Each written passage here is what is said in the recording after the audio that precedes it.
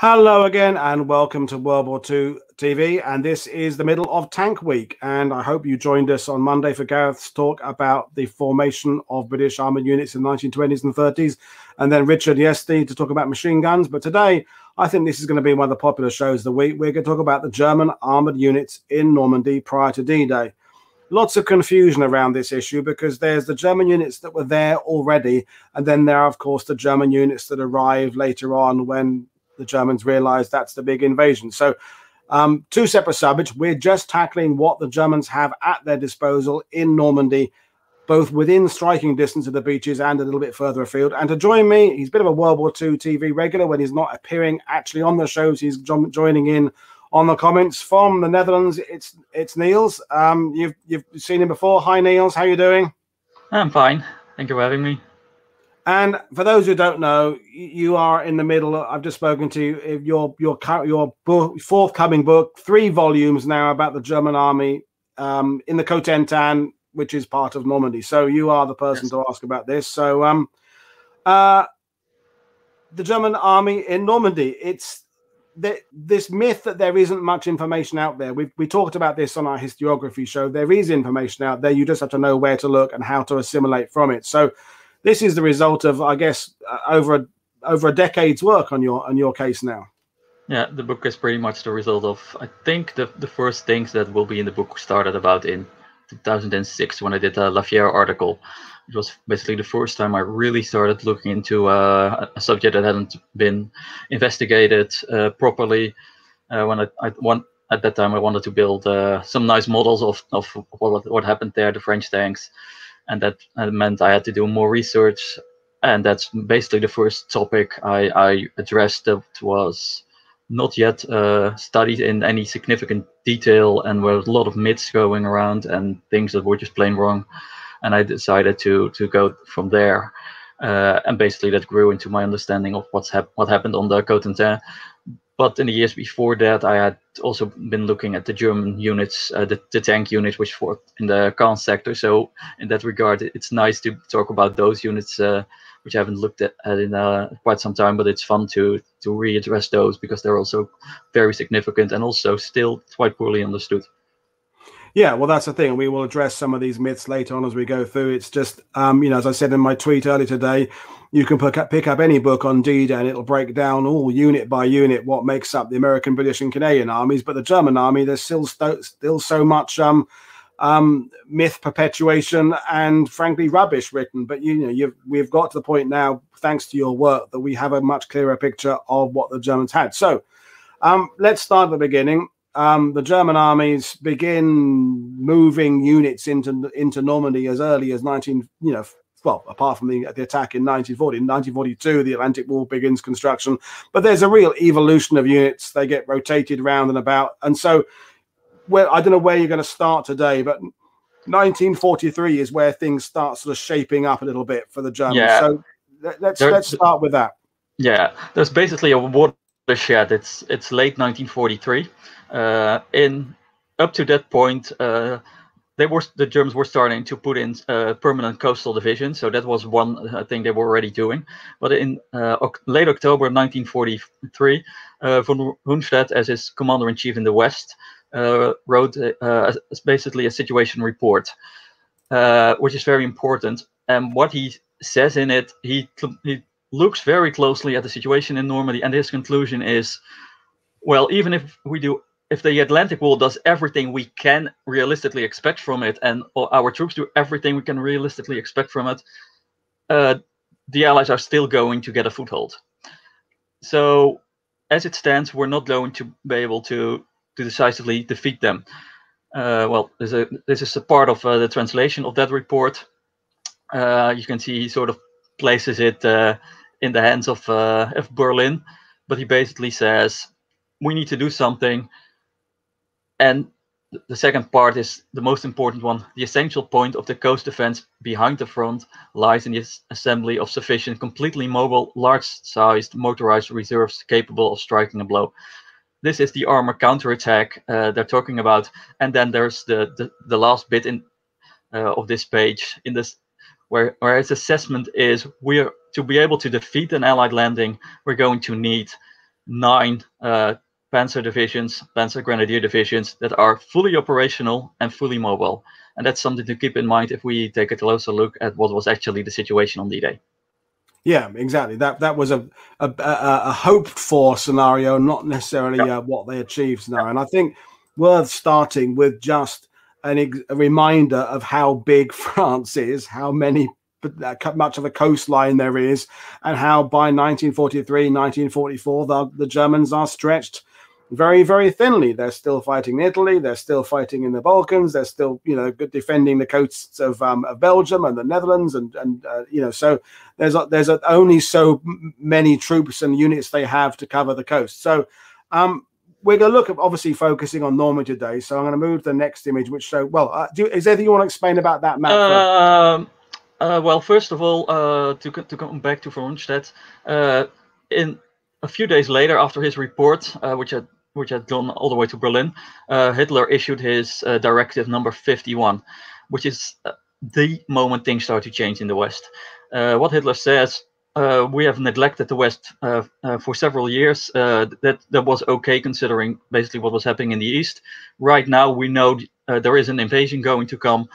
We need to be ready because we cannot afford to lose ground in the West. On the Eastern Front, not so much a problem. In the West, it's a problem. So he says we need to prepare for, as von Rundstedt had suggested, a counterattack. He says our reserves need to be mobile. Our infantry needs to become more mobile. We need heavy anti-tank weapons. We need to improve our troops behind the front, and as well as his attempts to reinforce the coast itself. But it's also, they're starting to focus on getting troops into Western Europe, not allowing them officially to be extracted unless there is permission from Berlin. So the Germans are really starting their troop buildup. He says we need to accelerate the pace in which the 21st Panzer Division is being armed, the 12th SS Panzer Division is being armed. So all sort of things starts to move after early November with Directive 51. What we're seeing here on the map is the actual situation just before D-Day. This is June 3rd, 1944.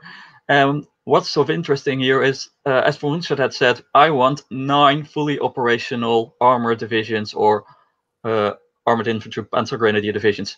Now, if you start to look at what's going on, maybe we can go to the south first.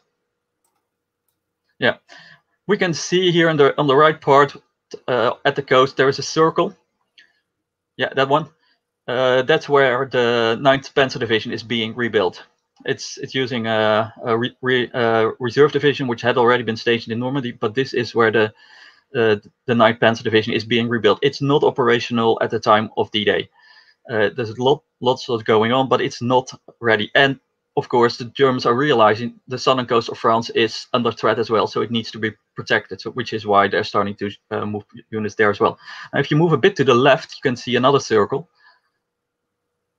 Yeah, and that's where the 2nd SS Panzer Division, Das Reich, is stationed.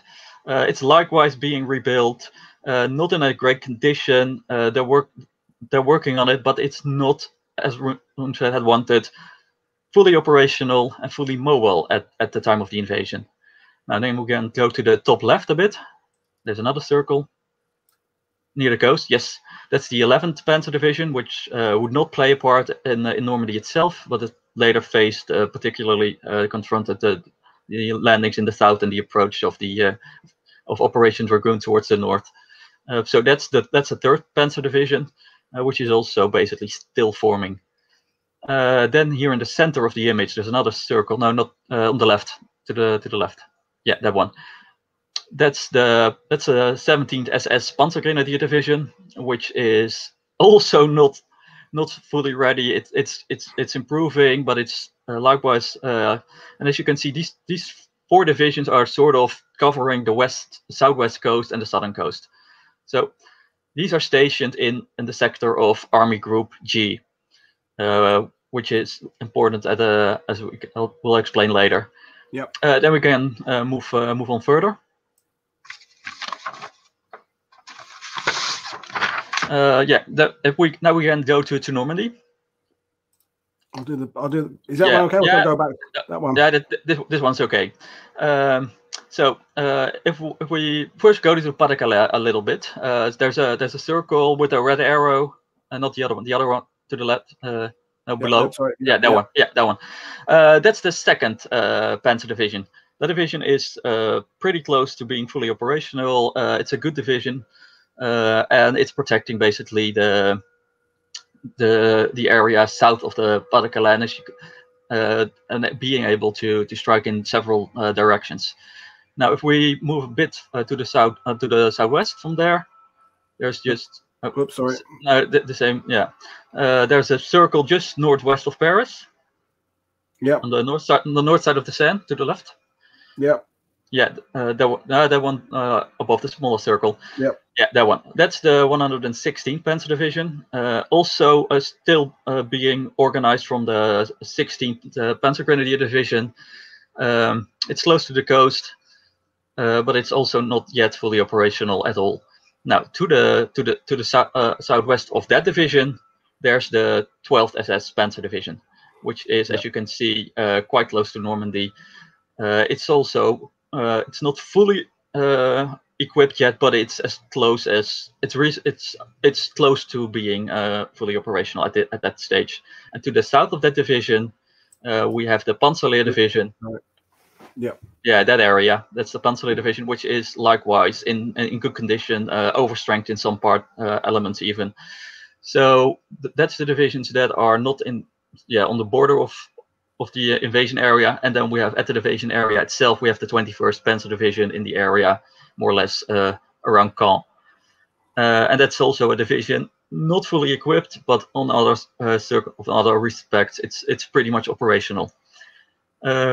This is also a good moment to take a brief look at the organization they had in the West. To coordinate this counterattack, the first thing that Hitler did was basically assign Rommel. He was in charge of improving the Atlantic Wall and prepare for the counterattack against this invasion.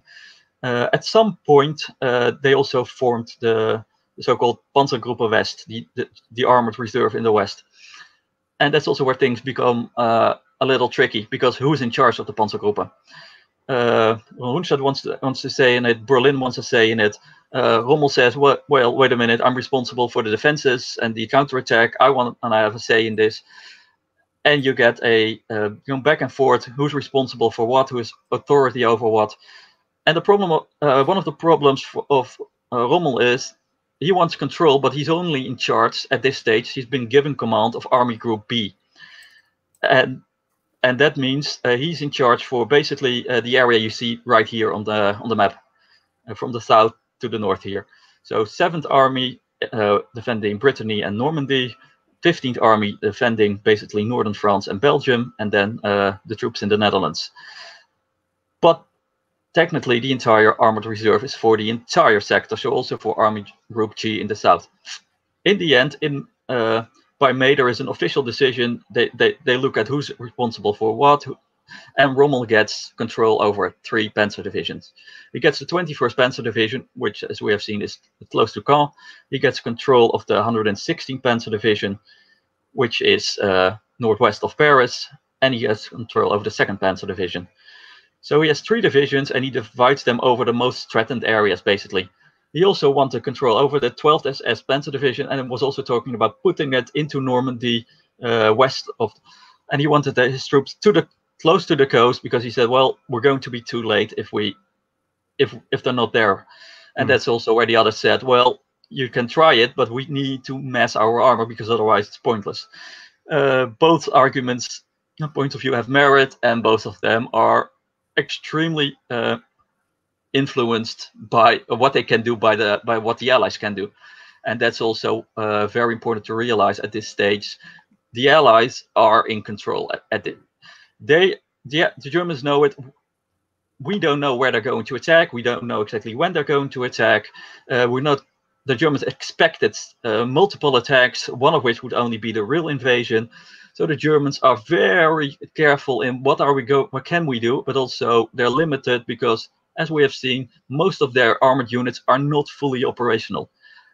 So you can say there are in this particular area on this map, there are 3 divisions that are fully operational. Four divisions that are fully operational, basically 21st Panzer Division, 12th SS Panzer Division, Panzerlehr Division, and the 2nd Panzer Division. And if you look at this, actually 3 out of 4 are on the right side of the Seine River already. Yeah. So people were saying, well, the Germans were very late in sending their troops to the front. Well, they were on the right side. It's far worse if they had been farther away. It would be nice to have another division, of course, closer to the beach, but the Germans they're not in control of the situation. They have to respond. So they did come up with this decision, which has been very heavily criticized. But on the other hand, you really need to assess the situation to determine, was there much else they could have done? And I think it's a reasonable decision based on the circumstances. Was it ideal? No. Neither was the solution Rommel had. Berlin, the army group of the Panzer group itself wanted to say in things because, well, we're the Panzer boys. We want control over our own troops. We know how we're going to use them. So there's this going on. And isn't this a point, just to mention, Niels, that it's this delegation problem that is running rife through German command right now, isn't it? If you compare to the Allies, and we've said this on other shows, everybody knows exactly where their responsibility begins and where it ends. There's this clear hierarchy, and I'm in charge of this bit. The Germans, and that's why we get these articles you see all the time saying Hitler's tank reserves, Rommel's tank reserves, von Rundstedt's tank reserves. They're talking about all this, and they're giving it a different chief. But in fact, even at the time, the 3 chiefs, if you count Hitler and the command as one of the chiefs, there's this difficulty of knowing exactly who's in charge of doing this. And it's not the units they have, it's who's in command of them and who actually has complete jurisdiction to just take a plan and do it in their way. Yeah, it's chaotic, and you also have egos in the matter. People want control, people want power. It's a very dysfunctional system at the time in the German military, but it's also only able to exist in this way because they are short stretched. Yeah. They are in trouble. If they had plenty of troops, it wouldn't really have been an issue. You can do several things, but in this case, you can't do one thing, because if you do that, you're getting your ass kicked somewhere else. So they're trying to find a middle ground. And there's also some things that if you look at some of conversations and contacts, Rommel and Rundstedt are not as opposed to each other's point of view as is sometimes suggested.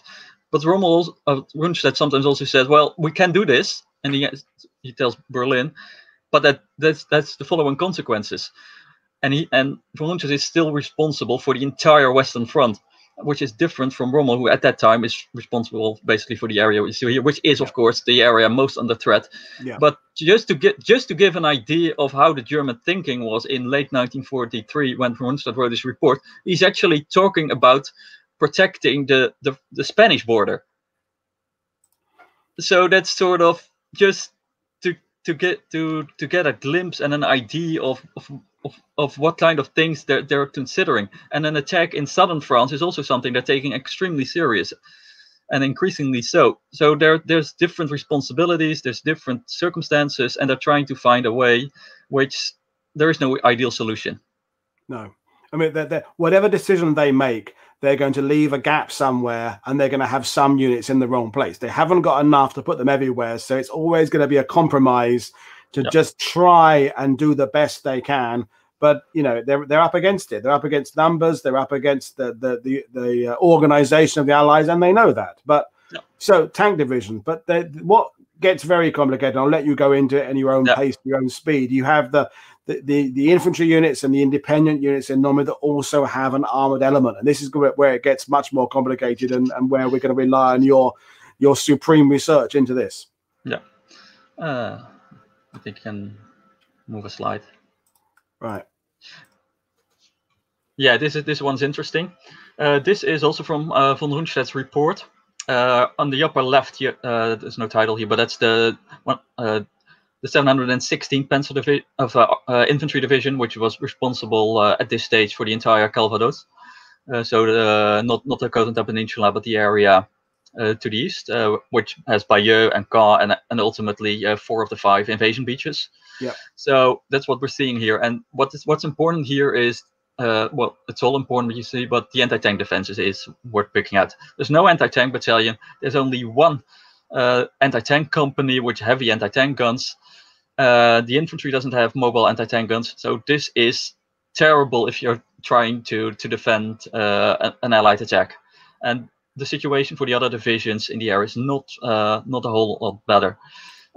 What we have here is the 709th Infantry Division, and basically the situation is pretty much the same. In this case, but they have only at this stage they also have some anti-tank guns in their infantry regiments, but they only have an anti-tank company, which at this stage has 9 heavy anti-tank guns. What's also important to realize is that they had wanted to improve things a long time before. In late 1942, they were already actually had decided to give both the 716 and the 709 Division a company of self-propelled anti-tank guns, which didn't arrive until, well, this is October 1943, and they still haven't arrived. They ultimately arrived in December. So about a year later than they had intended. And in the meantime, they had been trying to find solutions to beef things up. They were using outdated anti-tank guns. They were using what were basically static guns intended for the coastal defenses in a mobile role. So just to have an anti-tank element that they could use as a division. But they were also using the rather old R-35 French Renault tanks armed with a Czech 47 millimeter anti-tank gun. So they were trying. They were already wanting to improve anti-tank defense as early as 1944 or 1942, but it took a year before these vehicles actually arrived, which is also illustrative for the problems and lack of priority given to France and the West in 1942 and 1943. We're going to skip over the 319th because it was on the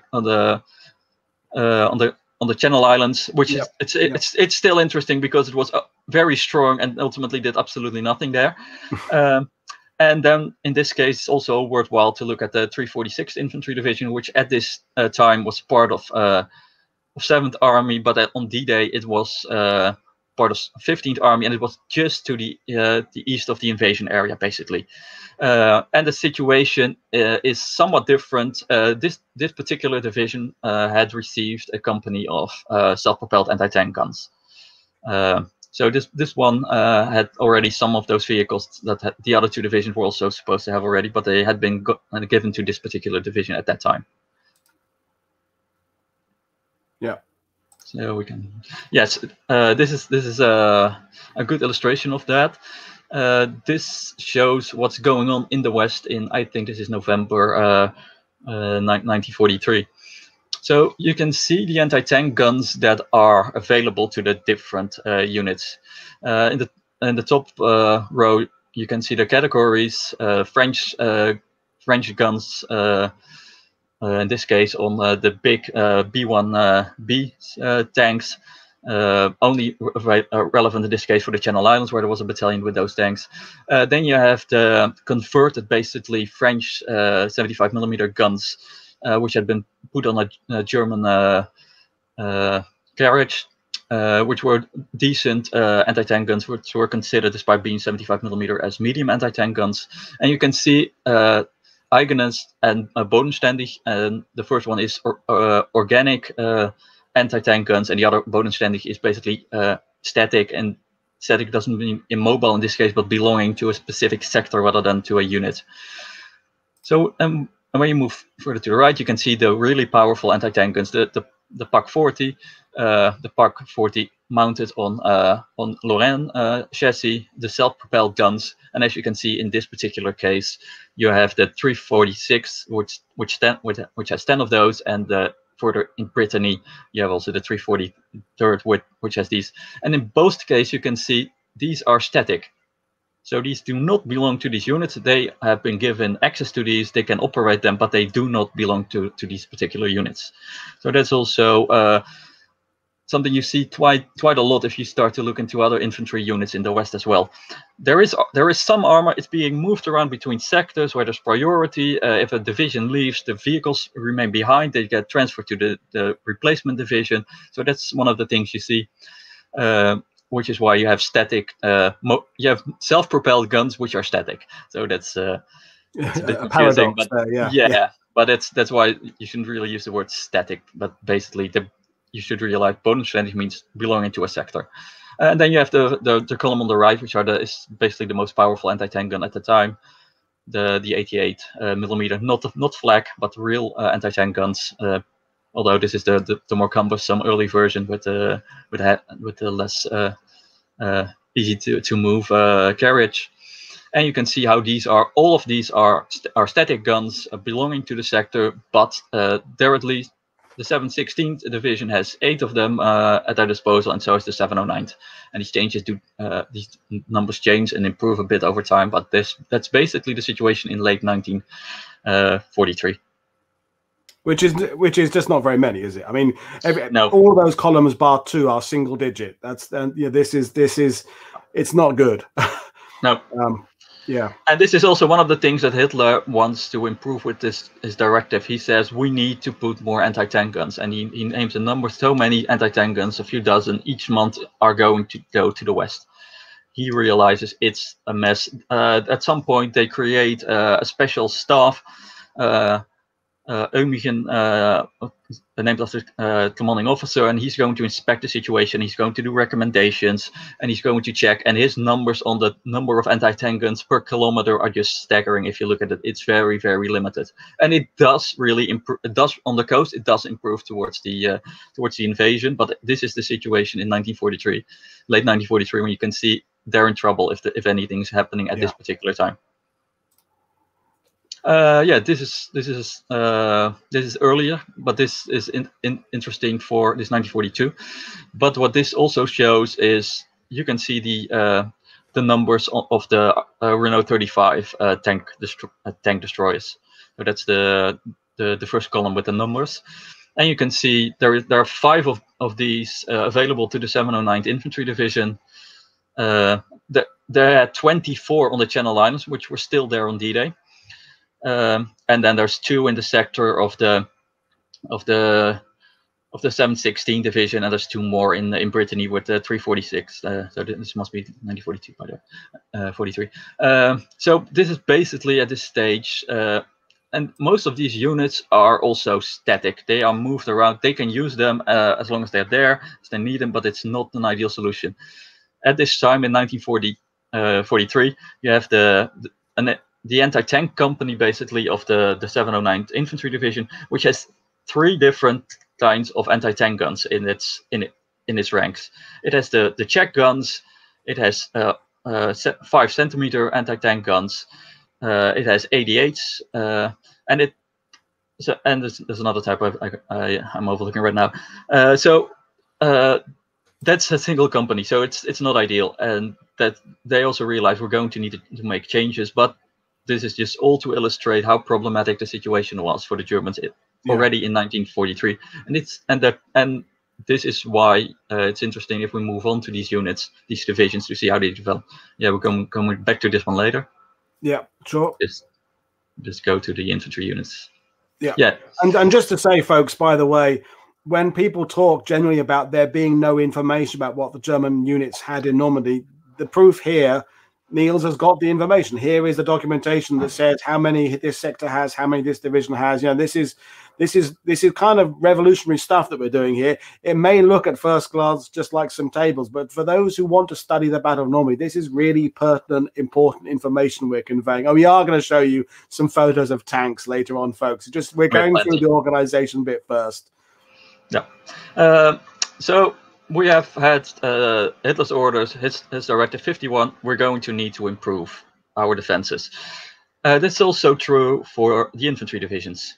So this is 3 of them, the 243rd Infantry Division, which moved to Normandy in January 1944. The 352 is famous for being at Omaha, of course, which was being raised in late last few months, basically, of 1943 in Normandy already, so it was already there. And then we have the 346, which had started out as the 243rd Infantry Division, also had started out as a static division, and both of these had been selected to get increased mobility, which ultimately put the 243rd Infantry Division even beyond that of a regular infantry division. So these are divisions that are, and these have been selected to be mobile, to be able to be used as a counterattack force, as a mobile force, which was absolutely clear that the Germans needed such units. What we are seeing here is an image from the theoretical organization of a standard German infantry division, as it was decided basically in late 1943. There's 3 of these 4 different options how they could organize a division's anti-tank elements. The first one, this is one of the other ones, but the first one is just a company with towed anti-tank guns, basically 12 motor tractors. That's the smallest amount of armor, of anti-tank capabilities a division can have. So there's that bit. And after that, if you go beyond that and you start to improve and strengthen units, you form battalions. This is the battalion that was chosen for several of these divisions in Normandy, that would fight in Normandy. What we see here is the flag at the top means battalion. The icon to the right, the square bit with the wheels on it, is a HQ company, Stabs company, which the division in Normandy did not actually have. But this was the theory in 1943. The other elements you can see here, they did have. On the right, which would be first company, because German numbering in these tables or these graphic overviews are numbered right to left, because it's as they would appear on a parade ground. So when someone's inspecting them, is looking at them, it's still left to right, but for us looking at this, it's right to left. Right. So the first company of these divisions would get self-propelled anti-tank guns. This S stands for schwer, heavy, and they would get 14 of them. At this stage in the war, that means Marder 3, basically.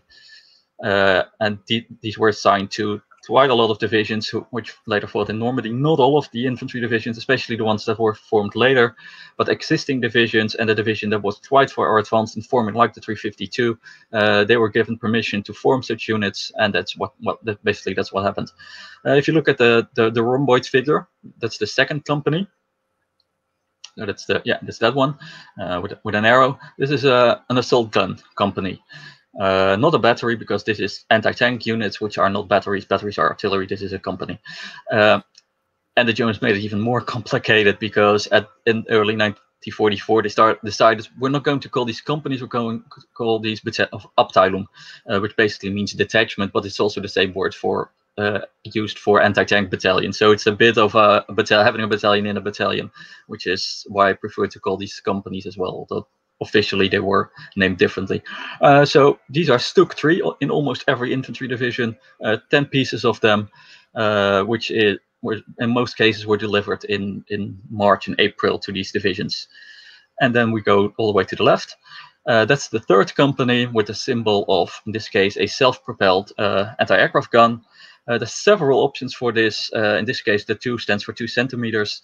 But there's also the possibility of 37mm guns. Some of these were were tracked, based on half tracks, but others were just towed, and it's a combination of what's going on. And even if you look at the 709th Infantry Division, it's still not clear, even from eyewitnesses, how exactly their anti-aircraft company was equipped. So there's still things we do not know, but there are plenty of things we do know. So what do we get? Here we have. It's okay to move to the other one. Yeah. So to look at this, we have a division, the 243rd, which is defending the west coast of the Cotentin Peninsula, which has 14 Marders, self-propelled guns, and it has 10 Sturmgeschütze. And this is the same for the division behind Omaha Beach. where they were stationed more or less southeast of Isigny-sur-Mer. And then we have east of the invasion area, you have the 346th, which had their own armor in their own anti-tank battalion, which later fought the British and lost 2 of its vehicles at quite well-known photos at Bréville. So now we can go back to the static divisions. And what we see here is their organization, basically as it was reported in the last known report before D-Day. On the left, we have the 709th Infantry Division, which has a battalion staff, that's indicated by the flag. And then we have a self-propelled anti-tank gun, which in this case were not Marder 3, but these were French-based 75mm Pak 40, better known as Marder 1s, based on the Lorraine chassis. And then we can also see here the second company. These are towed motorized anti-tank guns, 75mm, 12 pieces of them. And then to the left we have an example of a division which had motorized 37mm flak guns, basically. And that's what we are seeing here. And this is a fairly strong, for static division, this is a fairly strong anti-tank battalion, which a lot of divisions which fought in Normandy or sent battle groups to Normandy didn't have. The units in Brittany, basically none of them had anything like this. So you can see the Germans are giving priority to the defense of Normandy, which is also something you can see if you look at other aspects, how they started sending construction troops to the Atlantic Wall in 1943 and 1942, because they realized this is where we really need to worry about, especially, and as well as the rest of northern France. But Brittany and other sectors are saying, okay, we've done enough there. Let's focus completely on the most threatened area, which is also one of the reasons why they're starting to improve anti-tank elements, basically in these sectors. Well, then to the right we have another. Well, it's listed as a battalion, but as far as I know, they never formed a battalion staff. Which is interesting, but this might also be a good reason for that, because if you look at this image on the right, you have the same kind of self-propelled anti-tank guns. These are also Marder 1, and to the left we have a company with anti-tank guns, but there is no circle symbol above it. So these are static, as they are reported on this. They're immobile. There's always a bit of a question: to what extent is this what's on paper? To what extent did they have vehicles, but are they not shown? And this is something you always need to keep in mind when you look at German tables of graphic representations. What are they showing? Does this match what they're supposed to be, or is there something else going on? And that stuff you can only really get if you go really deep into personal accounts, deeper into the archives, and then you might find an answer, and maybe you won't. For instance, here on the left, what was supposed to be a self-propelled company of 2cm flag. This is how it shows. There's no number on it, which technically should mean they didn't have any, but there's plenty of evidence they did. So this is a bit of a case. What's going on here?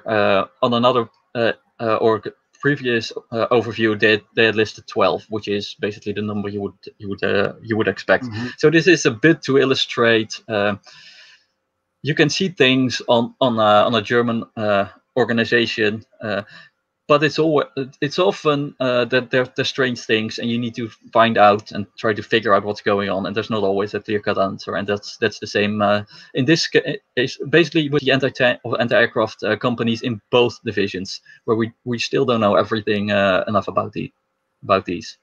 And how much of this is German commanders falsely reporting their strength because they don't want to admit they've got vehicles under repair, that they've got spare parts problems? Is there an element of that involved? I think on the right here, that's if there's either something going on or this is a mistake. Right. In other cases, when we look at the 21st Panzer Division, one of the units basically should have a 5th battery, because we have photos of it, but it's not on the report.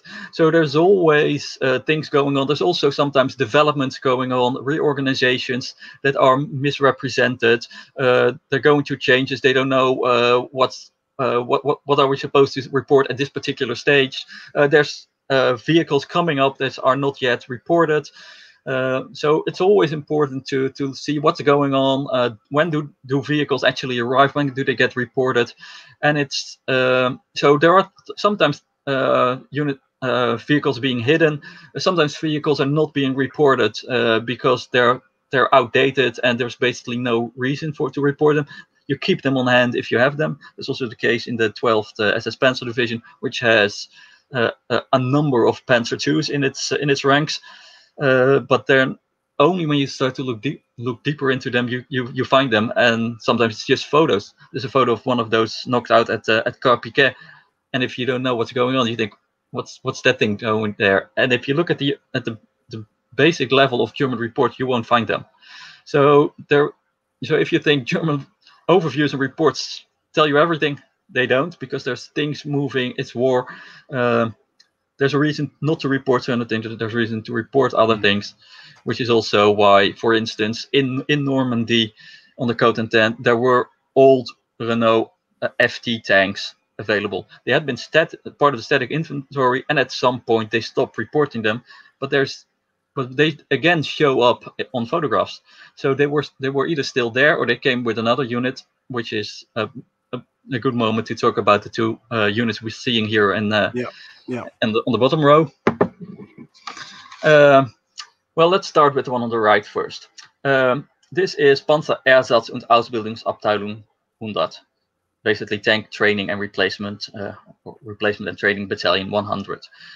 This is an interesting unit. It's, as the name says, it's a training unit. It's quite old, 1941 unit.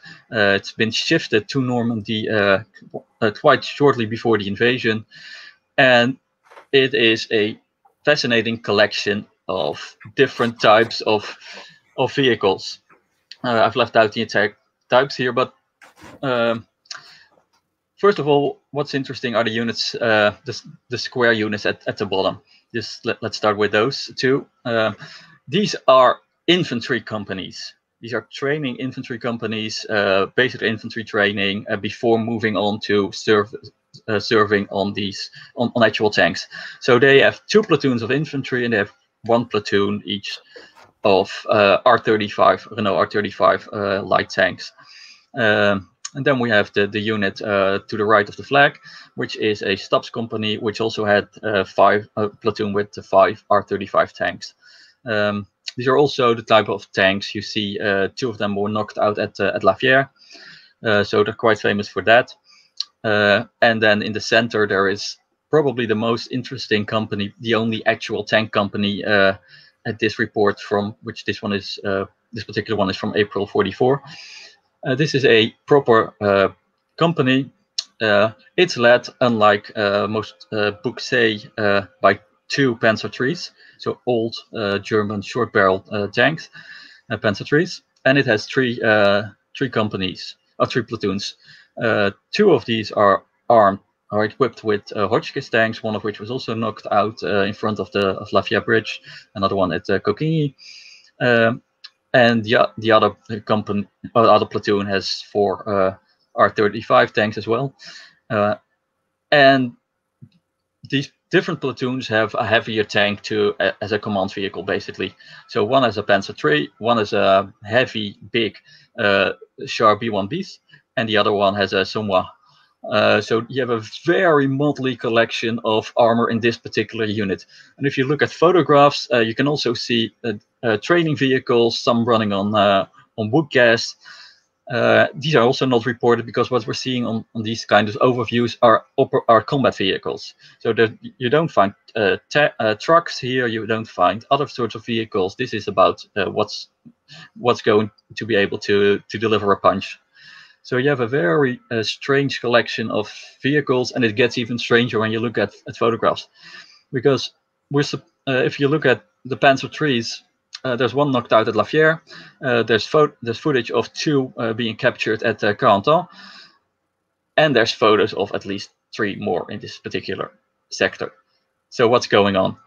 And that's something with a training unit, it's very delicate. And the problem is, in this particular case, is also that April 44 is the last report we have. So there's plenty of time for additional vehicles to be moved around, being removed, being added. There was talk of replacing vehicles with not this particular battalion, but with for instance the 21st Panzer Division. So there's a lot of options of what's going on, and that's only. I've been looking at these for about 15 years now, and I still don't have an answer on how exactly they were armed. But well, just to interrupt you again for a second, Niels, because you dropped in the line, "There's a Panzer III at Lafayette." Well, you're not doing you're not taking the credit for your being one of the main people who identified it as a Panzer III, because I was going to make the point at some point that so many of the books about the Battle of Normandy by English, American, Canadian authors, they've relied on the English, Canadian, American version of what armor they come up against. Rather than going to German archives, it's what the British after-action reports, modern reports say, and they've gone off what they have said. You've gone back the other way, and you've started with what the Germans said they've had, and that's why, for years, even when I was first in Normandy, the first tank knocked out at Lafayette was always, people just said Renaults. Then there was a truck being mentioned. You were the one who looked at the photos. You looked at the photos on the vehicle dumps after the war, what have you, and you identified that it was a Panzer III at Lafayette.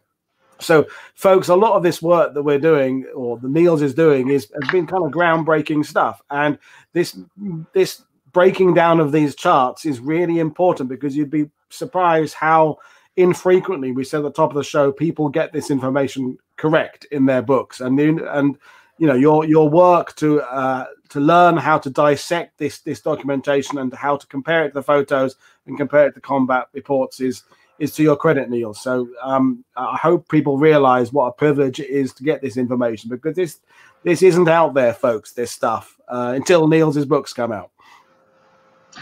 Yeah, we'll have a lot of these overviews with more details, but it's just to give you an idea that there is quite a lot of really a lot of information out there, but you have to go look for it.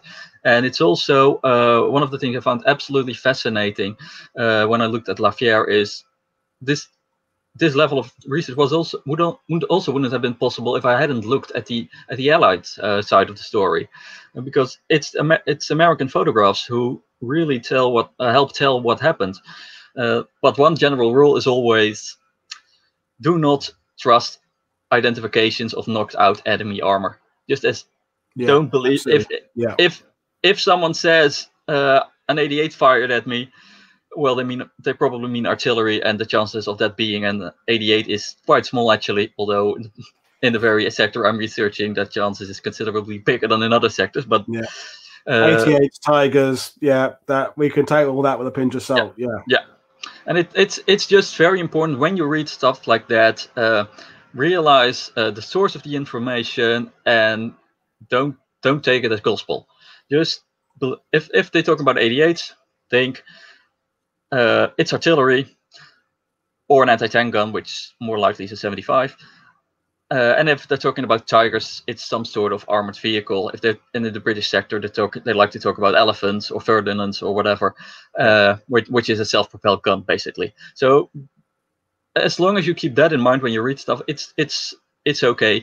Just don't make the mistake, as one very well-known author has done in his book about Normandy, who messed up 3 different vehicles in one sentence, which is sort of impressive. And on the subject of vehicle, you kindly sent some pictures of just so we can run through what type of vehicles are here. So we've got the next 5 or 6 slides are vehicles. So just explain what we have in these photos. Just giving people a visual idea of what type of weapon we were talking about. What we're seeing here is a Marder 1. This is on the highway between Saint-Mary-Église and Montebourg. So this is Cotentin territory. This is one of the vehicles of the 709th Infantry Division, their anti-tank battalion. What we're seeing here is a French armored tractor, basically, which has a German superstructure, and then they added a 75 millimeter gun to it. This particular one, we know this was knocked out just at a place called Le Rôti. which is about halfway between Neuville-au-Plain and Montebourg. And what we're seeing here is refugees returning escaping from the north towards the Maeglis. And what exactly happened to this particular vehicle is not known. How it was knocked out, it's too far away from several known battles to link it to a battle we have descriptions of. So it's a bit of a mystery what happened to this particular one, but we know more or less where it was knocked out. And just to address questions as they're coming in, Craig is asking about generally the ammunition that would be available, and I mean that's going to be very random because we've got all these different types of Marder 1s, Marder 2s, Pak 40s, 75mm guns. I mean, the amount of ammunition that can be available to different units is going to be very varied, isn't it? And is there anything about how much ammunition was held anywhere, or is that kind of all guesswork? There's some information about ammunition, but it's very important to realize that these Marders, both types of Marders, the Pak 40s, they're firing this. They're having the same gun basically, so that's not a problem. As long as it's modern and German, it's not a problem. And if you look at the French tanks, they're very small calibers, so ammunition supplies in itself. You're not talking about massive shells. You're talking about rounds this big. So it's a completely different ball game. It's far easier to supply. The Germans captured vast stocks of these. I've never really come across shortages in reported shortages among these particular units, and probably because of the one box can hold a lot of rounds. Maybe spares for tracks, maybe spares for engine parts might be a bit more complicated. But in terms of ammunition, it's not the main problem. No, it's not something you come across. Actually, in the end, the shortages are particularly affecting the 20mm guns, the flak guns, which fire at incredible rates. That's where you get it, but you do get it for these heavier types of anti-tank guns as well. This is another example of supposedly one hit by a naval round. May have been just heavy artillery because it's very thin armor. This is a Marder 3. This is the type of vehicle. This one is typically attributed to the 352nd Infantry Division, which defended Omaha, although this one is photographed in July, I believe. So this is a type you can see in the three infantry divisions with an anti-tank battalion, which I mentioned, the 352, the 243rd, and the 346th. They had this type of vehicle, 14 of these, and these were, again, basically a Pak 40, in this case on a modified Czech chassis. A very good, reliable vehicle for what its purpose was, but very thinly armored. Yeah. This is basically an ambush vehicle. This is not going to take on enemy vehicles, but in this case, in Normandy, lightly armored. As long as you can get off your first shot and get out, but that's another problem. Get the first shot off, and then bugger off. Yeah. Yeah. Because the Germans were scared of Allied artillery, and that's one of the main German shortages throughout Normandy. It's almost always artillery, and the Germans also start saying, well, when we have enough artillery, we can hold a front. So it's a bit of an exaggeration, but it gives an impression, and it's also a lot better if you're under artillery fire to know that the other side is under artillery fire as well. So it's also a morale thing, but the variety of different artillery pieces is probably a far bigger problem to keep supplied with ammunition than the anti-tank guns. Yeah, and that could make a show in its own right. If we started talking about the artillery available on the coast, I mean, that could be 2 or 3 shows, because I mean, you even take a sector like Utah Beach. There's countless number of types of artillery piece in that area there. So that's a potential minefield, no pun intended. But we could do that in a future show if we wanted to. If this one's popular, and it's lots of people watching it at the moment, so it's proving to be popular. So there's so many topics we can talk about. Yes, this is this is a really good photo. This is a rare one. Yeah, this is a nice one from the Bundesarchiv. Is this one? This is a Somois. This is often called the best French tank of 1940. This particular one is belonged to the sister unit of the 206th tank battalion. which I think we overlooked just then, but it's okay. I can address that company of that battalion with this. This particular battalion, this is in this case sister unit. These were raised in late 1943. These were completely equipped with captured French tanks, and basically they only had two types. They had this type, and they had the Hotchkiss, and they had two companies. Each company was armed with was led by two of these, one of these, and supported by two Hotchkiss, and then 3 platoons with one of these and 4 Hotchkiss tanks. So you have 15 tanks in a company, and there are 2 of those companies, and then they had the staff, which had 2 more of these, and also 5 big sharp B1Bs. And in the case of the 206, it's a bit more complicated because they may or may not have had a flame-throwing B1Bs, which is a very rare beast in Normandy, as well as 2 more R35s. And there's some theories on what's going on. I think it's quite possible that the R35s actually belong to the Luftwaffe, or more likely the Kriegsmarine, because R35s were used to tow artillery pieces. You could do that with a turret or without a turret, but there are some indications that R35s were used to tow artillery. Did you see that question now? Is there any evidence that 21st Panzer using these, or are we going to come to that later? I can address this one right now, so we can move on. That basically no. The general consensus is that these were drawn just before D-Day.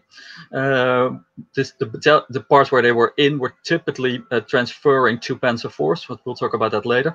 And there's a few which had a slightly different role, which may have been there, but there's, at this stage, I looked into it in preparation for the show, and there's still no evidence that they were actually used. But if a few were used in observation role, that's possible, but there's still no evidence for it. And at this stage, it's probably safe to say no.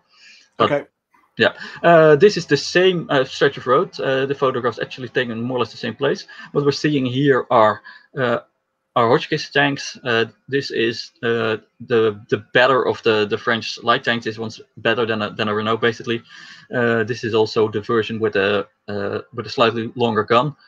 And this is the type, one of which was knocked out at Lafayette as well, although this is more or less in the area of Lisieux. This is the other, this is the 205 tank battalion instead of the 206, which was stationed at the Cap de la Hague, west of Cherbourg, so all the way in the upper left corner of Normandy.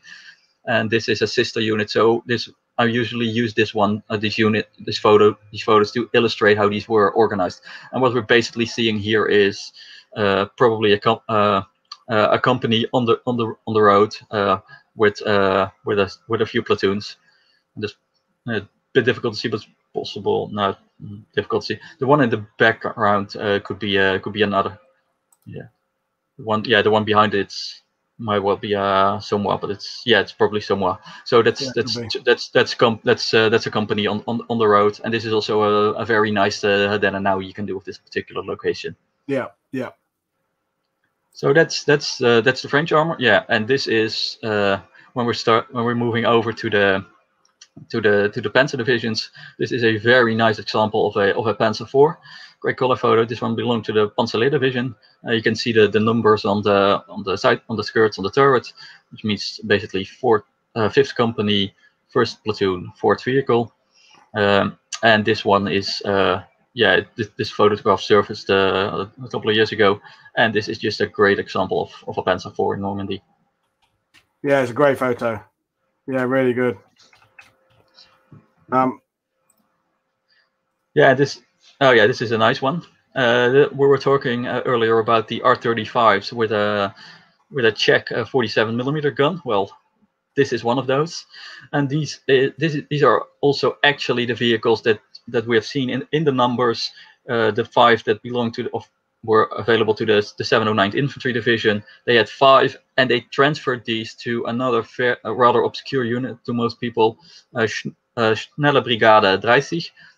fast brigade, basically 30, which was essentially a training formation which had 3 battalions of bicycle troops with some motorization, and one of their battalions had in one of its companies these 5 vehicles, and this one was lost quite shortly after D-Day in the American sector behind Omaha Beach. Yeah, near Littery. There's another then now. You can do a good then and now there. Yeah, it's near, Littery, a bit near Molly Littery. It's there. You can find that little shrine there very easily these days. Yeah. The hedge has changed, I think, but the road is the same. Yeah, and this is this is one of the examples of the Germans using captured French chassis and putting a gun on them, putting a new superstructure on them. And these particular vehicles are quite interesting. Also, if you remove the superstructure, and you can see that they remove the turret race, they cut out the side just to make more room for it. And one of the Renaults they currently have at the museum in Saumur is actually has that modification. Is an X tank hunter, basically. And if you know where to look for it, so if you ever make it there, compare the different R35s they have, and you can see the differences. Yes, this is one of my all-time favorite photos. This is the area of I'm researching the Cotentin. And what we're seeing here is a graveyard. This is August 1944. German lost vehicles have been gathered by the Americans, either for redistribution to possibly the French, but basically to tidy things up. It's obviously staged because there's what the hell they're doing is a bit bizarre. And what you can see here is a great collection of vehicles. The one in the front is one of these ex tank hunters. So that's a great link. And then behind it you have various types of Hotchkiss tanks, Renaults, and there's also hidden in the background a Marder H, which is the gun, basically the one with the big gun. That's another Marder 3H, also an H, and if you go to the extreme upper right corner, you have a very weird looking object to the edge, and that's a wood gas generator. So that's there's a training tank down there, and then if you look, there's a sort of a mushroom shape in the upper right center now, just to the left, that thing. That's a Renault FT from the First World War.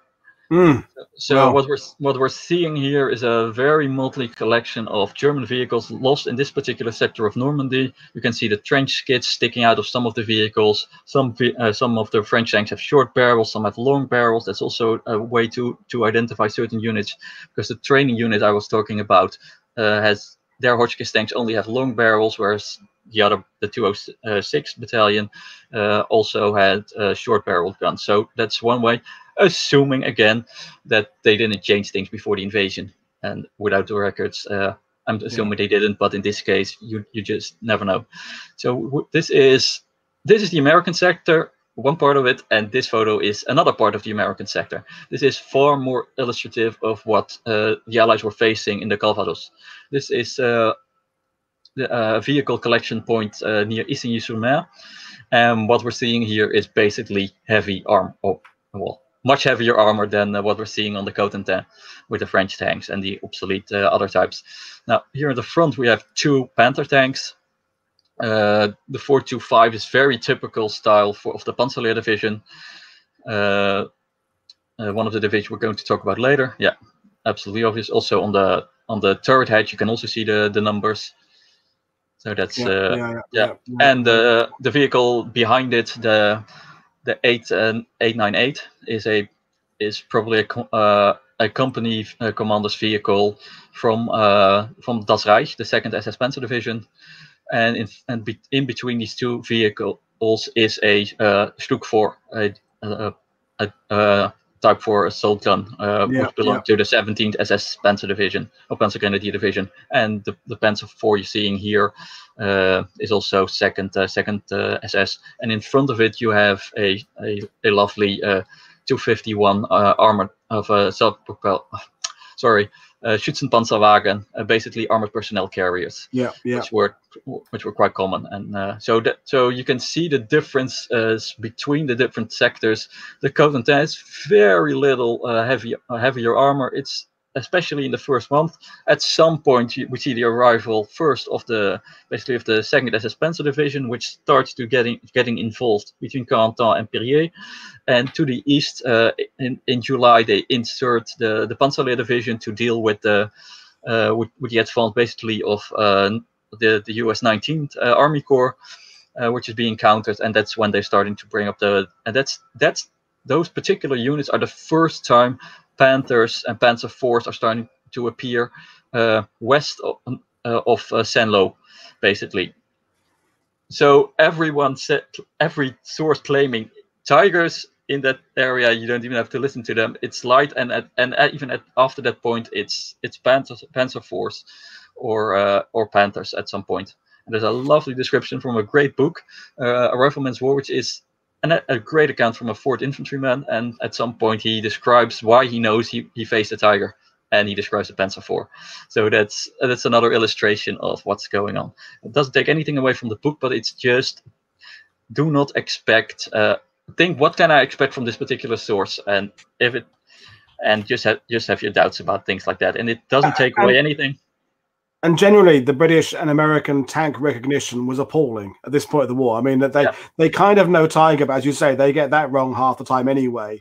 And other than that, that first photo of all the different types of Marders, and you can completely understand why identifying Marder 1s, Marder 2s, Marder 3s, Stug 3s, Stug 4s was of very little importance. If you're a sergeant in an infantry unit, all you cared about was killing Germans and moving on and not being killed. So it has left us with a real dearth of accurate information. But as we found out, you are finding stuff from your own, from the archive. So we're time to move on now to the big boys, the armored divisions and 21st Panzer, because we're an hour and a bit in, so we're going to cover 21st Panzer, 12th SS, and Panzer Lehr. They're the ones that you talked about earlier as being, in the case of 21st Panzer, very close to the beaches. And the other two, they're kind of both within striking distance. So 21st Panzer, let's talk about that. And this is the unit that we famously know started engaging the Allies behind Sword and Juno Beach. But this is another bit of fantastic document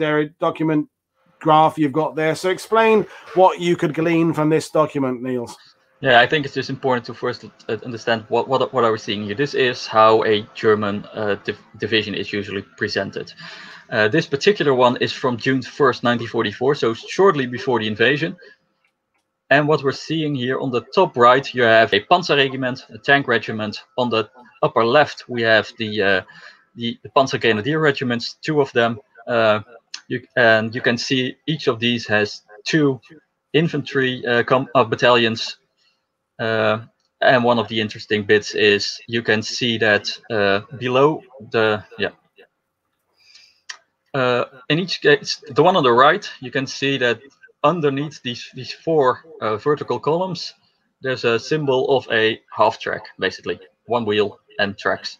So that's an armored infantry battalion. And you can see it also at the first battalion of the other regiment, and the other one has just small circles, which means it's a motorized battalion. So that's what you can see from there, and we'll take if you zoom out, we can continue with the other units. Yes, then below the Panzer regiment, we are seeing a Panzer Aufklärungsabteilung, a tank armored reconnaissance battalion, basically. To the left of, let's look at them first. It has basically two companies with armored cars, or at least one is on half track, so it's a slightly different version, but it's reconnaissance half tracks.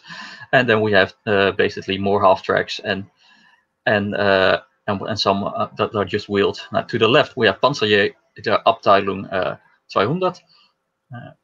That's their anti-tank battalion, which in this case are towed 88 millimeter anti-tank guns. To the left, we have a very peculiar unit, Sturmgeschützabteilung 200, assault gun battalion 200, which normally you would expect this unit to be equipped with Sturmgeschütz assault guns.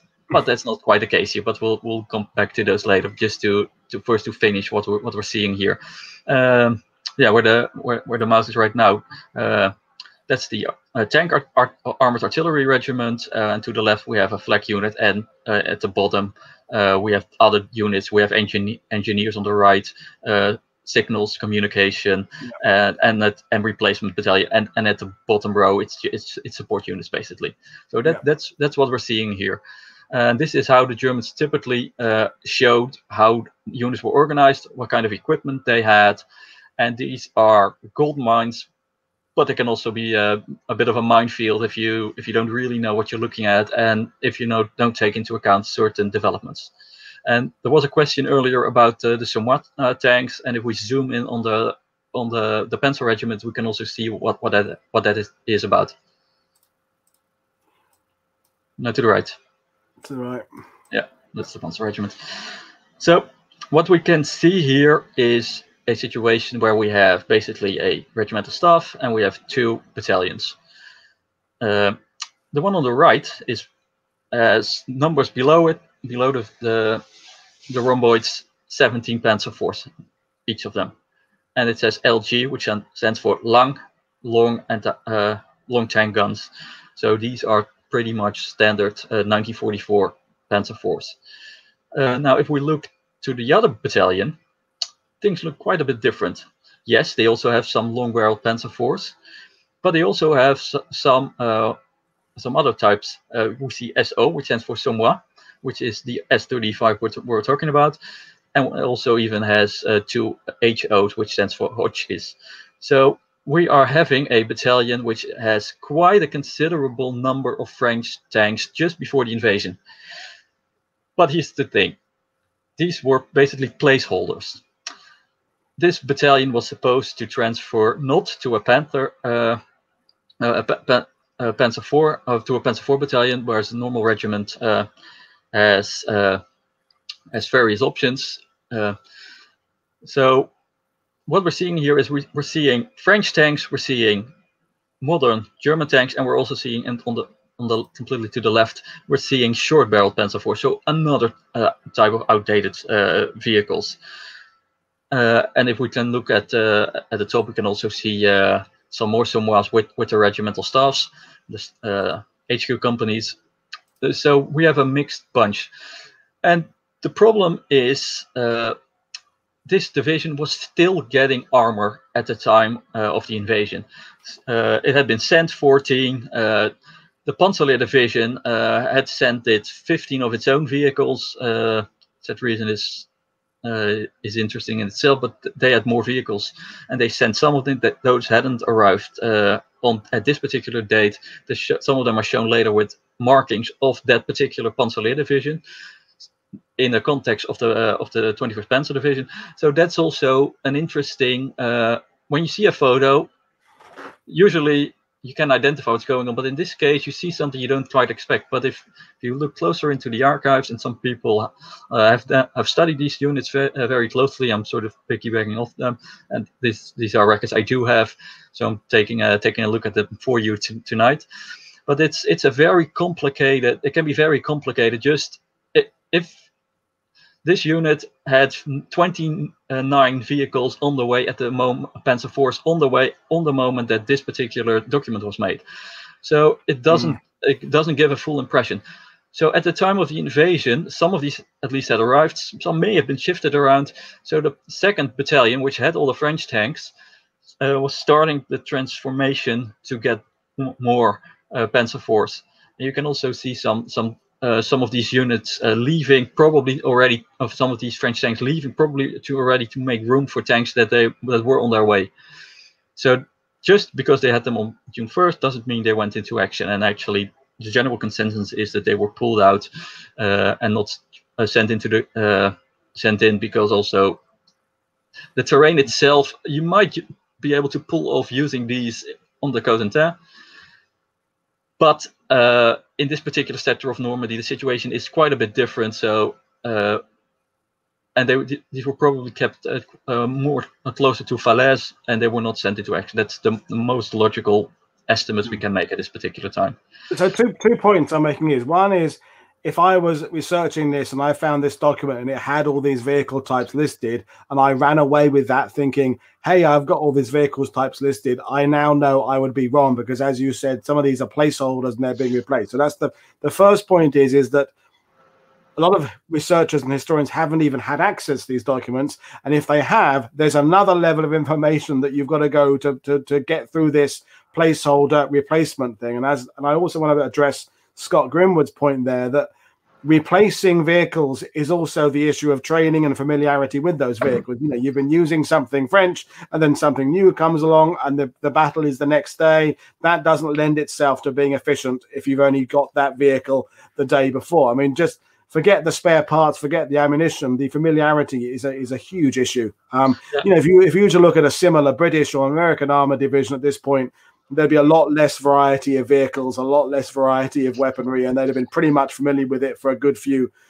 weeks, if not months. So yeah, that's a couple of points there. But I'll let you keep on going about 21st Panzer. Yeah, but 21st Panzer Division is the most bizarre, quite probably the most bizarre division the Germans ever constructed. It's full of converted French vehicles.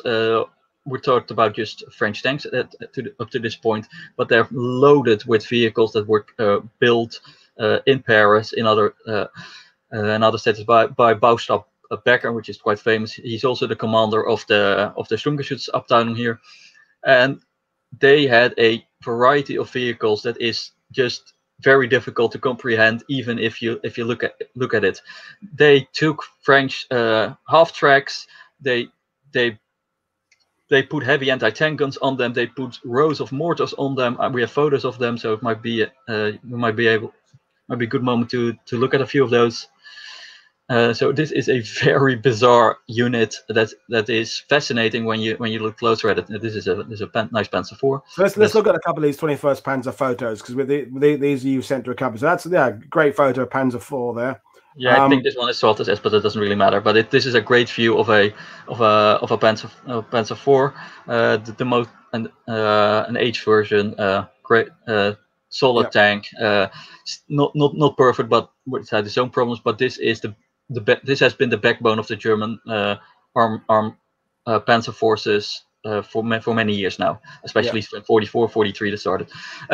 This is an inspection tour of Rommel, who did an incredible number of inspection tours, and what we're seeing here is the assault gun battalion of the 21st Panzer Division. The vehicle we're seeing here in the background is a 105mm howitzer based on a Hotchkiss chassis. You can even see the name Hotchkiss between the soldiers. Yeah. This is one of those particular conversions, quite rare. Almost exclusively, or all of them, ended up in this particular unit. And that's how they made use to create their own self-propelled guns by this organization, which was basically converting vehicles, which is in itself fascinating. And if you can get it, there's a great overview of the vehicles in this particular book. This is an old one, but it should still be around in updated prints, I think. And if you can't get it, try to get this one if you find this interesting, because there's a great amount of information in it.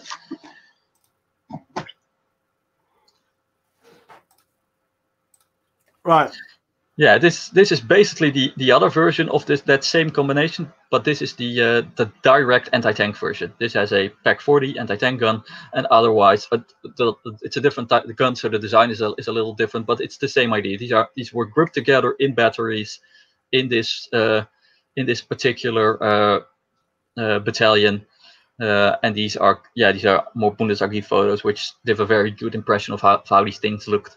And this is basically another French tank chassis with a powerful Pak 40 anti-tank gun on it. And how much, going back to what you said earlier about von Rundstedt and this idea about having mobile forces, how much of this creation of these types of self-propelled guns is directly coming from von Rundstedt's directions? Well, much of this is this construction of these vehicles has been going on for quite some time, and some have started in 1941, 1942, 1943. When the predecessor of the rebuilt, basically 21st Panzer Division, which was destroyed in North Africa, was a so-called Schnelle Brigade West, which was gathering at its peak, it was about 1,800 basically French vehicles. That includes motorcycles, but it includes a massive amount of half-tracks, modified vehicles, a lot of the modified vehicles. So they're basically, these workshops are building, basically from captured French material, they're building a Panzer division. And that's in itself, and that was then used to build this particular division, which also explains why this division existed at all, because it's such a bizarre collection of vehicles. And look, it's interesting to look further into the background of that particular unit, but we go on for hours. Yeah. There's other people, and I have a friend who's actually writing also the text, the question at the bottom. I have a friend who's really specialized in 21st Panzer Division, and last time we talked at this at length, there's quite a few issues with the Cotentin House book. It's good for what it is, but it's basically what I'm sort of doing for the Cotentin. This friend of mine is doing for this particular division. So that's a question that's more up to him. But it sounds like it's good for what we have now, but it can be improved upon, as is the case with most of these issues, really. Yeah, and that's also what you were making a point about German documents. It's very important always to realize, what are we looking at? And if it's for June 1st, 1944, it is for basically June 1st, 1944. It might be different on D-Day, and the difference are not going to be massive, but they can still be significant. If a batch of 12 or 14 or 15 tanks arrived, things change. So in general, the overall picture of a division doesn't really change, but a regiment or a battalion can change quite significant in strength in a few days. So as long as you keep that in mind and you say, this document says this for this particular, and it doesn't say more than that. And sometimes it doesn't even say what the document seems to say, but that's the things we discussed in things that are changing. This is a fantastic example of Germans repurposing a French non-armored. This is the heavier Samoa half track. They put on an armored superstructure, and they put on rocket launchers, basically. And this is one of those vehicles which is a great example of what's going on an overview of a particular unit, because we are still not 100% sure where these were used by the 21st Panzer Division. There's some indication that linked them to the artillery regiment. There's some units who say no, they were in the Sodden battalion, and as far as I understand, my friend at this point believes the evidence is stronger to them being used with the Sultan battalion, but it's not my forte. I can't really say anything. But this is one of those things, we know they had them, and when you look at the overview at the chart, it's not clear where these are. And that's also just one more example of how our document doesn't say everything. Yeah, and you've got about as far as anybody has going through this, but there's still these huge question marks. There's huge gaps. There's riddles still to solve. And is it fair to say that of the divisions we're talking about, so we're 21st and the 12th SS and the Panzer Lehr, the 21st is the most complicated of those three? Yeah, I think it's the most complicated German Panzer Division ever, and it's what I've been doing for the entire Cotentin. You can keep yourself busy for years just studying this particular division, and you still won't have all the answers. Which also explains why so much misinformation is Britain. And when I consider the books I have on the British 6th Airborne, for example, and I've got quite a lot of them, the references to 21st Panzer are either vague or they don't. They just say we're knocking out anti-tank guns or we're knocking out self-propelled guns. It's because the information just hasn't been available for you, or it hasn't been readily available. It hasn't been easy to access. Now it's getting easier. Yeah, and I mean, we're now talking about things that are pretty well documented, but there's also plenty. When you look at operational level and the actual fighting, it can be incredibly difficult to find any German reports on an action that the Allies found quite significant, or vice versa. But it's there's just a lot. There's just a lot we will never know, and that's also something we need to accept, and we need to find a balance on how to approach this. And if you make a claim, explain what you're basing it on. And I have no problem if people do solid research and say, I can't answer this question, or I suspect this is what happened, but we don't know, and based on this evidence, I think this. But that's, as long as you're clear about what you know and what you don't know, and what's speculative and what's the reasons for that behind that speculation. Just be clear why you're saying. Yeah, I mean, this does come up other shows. A statement it's an assertion until you can prove it. It's you can say, I believe this was this, but until you have evidence to support it, it's still an assertion. It's when people using assertions as facts, it becomes a bit more complicated. It's fine for historians to say we don't know, and in this case, my guess is it is this. That I've done that with some of my own writing and stuff and talking in the past. But it's when you guess and a guess becomes a fact is very dangerous, tricky ground. So I think we should move on to 12 SS, Niels, now, and then we can go back and address some other questions. But that's okay. This is the famous unit that was involved behind Juno Beach on June 7th. But they are, as we explained earlier, they are in the Lisieux kind of area. They're not far from the beaches. So how was their makeup fairly consistent for SS Panzer Division? Yeah, they've been forming for quite some time, since a long time, since second half of 1943, I believe. And like all SS Panzer divisions, they start out as a SS Panzer Grenadier division. The other division, all the divisions had transitioned towards the Panzer Grenadier level, but in this particular case, that's also what happened. And what we're seeing here is basically when they decided to upgrade this division to a Panzer division, as they were doing with other SS Panzer Grenadier divisions. This is the theoretical organization they were planning for. So what you can see here, particularly if you look at the tank regiment, you can see one battalion with Panzer 5s, Panthers, and you have one which is mixed with Panzer 4s and Sturmgeschütze, which is also quite common among other units. Even some of the SS units that fought in Normandy still had Sturmgeschütze in their 7th and 8th company. I think the 9th and maybe 9th and 10th SS were either this or one of them. So you can see that kind of a development in how they were organized. And also one thing that's interesting is because these were originally Panzer Grenadier divisions, they already had 3 infantry battalions in their Panzer Grenadier regiments, which other divisions that were purposely built from the ground up as a Panzer division at this stage of the war, the regular army, the Heer divisions, only had 2. And in Normandy, you can really say that having an additional infantry battalion is really helpful. And this is also something where, for instance, if you look at the failed counterattack of the Panzer Division in July 1944 in the Le Désert area, they basically lose an infantry battalion, which is kind of catastrophic if you have already suffered losses and you only have 4 of them to begin with. So that's really an issue. And in Normandy is as much or even more, it's far more an infantry battle, you could say, a battle of infantry attrition than it is about tanks, which is also why it's nice to do this particular show. But don't forget the infantry and the artillery is at least as important as the tanks. Although in the area around Caen, there's a slightly different balance. But if you don't have the infantry, you're going to get you'll burn out either way.